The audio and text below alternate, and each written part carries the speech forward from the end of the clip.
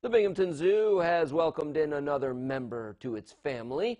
A newborn Joffrey Marmoset was introduced to the world on September 27th. 3 marmosets were brought to the zoo at Ross Park from the Trevor Zoo as part of the species survival plan.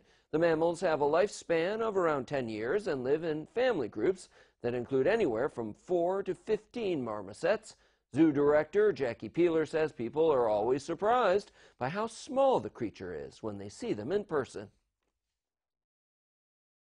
Marmosets are found in South America. These guys are specifically found in Brazil. So one of their biggest issues they face right now is deforestation in that region.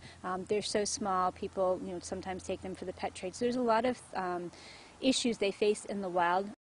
People will have an opportunity to see the new baby marmoset and all the other animals during Halloween at the zoo. Halloween will be taking place October 6th, 7th, 13th, and 14th, and will feature appearances from the Binghamton Police K-9 Unit, Rowdy the Rumble Pony, the Devil Dog, and there will be a teddy bear clinic.